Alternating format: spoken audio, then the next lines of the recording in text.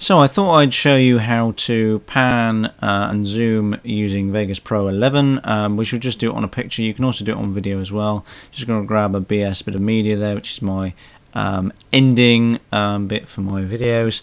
And then what I'm going to do is, once it's in the timeline, I'm going to right click on that video, and I'm going to go into video event pan / crop, and then this window is going to come up, or as long as I don't snap it to anything. Come on. There you go. So what we've got here down here is we've got a timeline, and that is obviously I say obviously, this is the length of that clip. So we could have like a video, for instance, that could go on 5 minutes or whatever it is.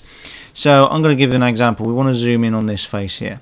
So to do that, we're going to start off big and we're going to go smaller. So we're going to drag our slider all the way to the end. This is an extreme example, by the way. I'm going to just zoom right in. We're going to move it around a bit. I'm going to zoom right in like that, and then we're going to close out that, and we're going to actually preview it and see what it looks like. And then what it's doing there is it's just zooming in on that face. It looks quite funky. You can also do well, zooming, panning. I mean, it just kind of does everything really, and it's pretty much all exactly the same through this window. We'll just give an example of well, seeing that in actual action. If you slide this slider around, you can actually see it doing its business. It does it automatically for you. It's really quite cool.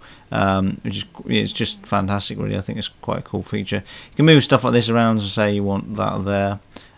So once you've got to that point, it won't then shrink anymore. But yeah, just have a play around and see what you think, because you know, it takes a, well, I say it takes a bit of getting used to. There's a few like you know, if you want to play around with it, you go right ahead, because I think it's like really quite cool little feature within Sony Vegas. But apart from that, if you like the video, of course like it, subscribe to my channel. Thanks for watching, and I shall catch you later on.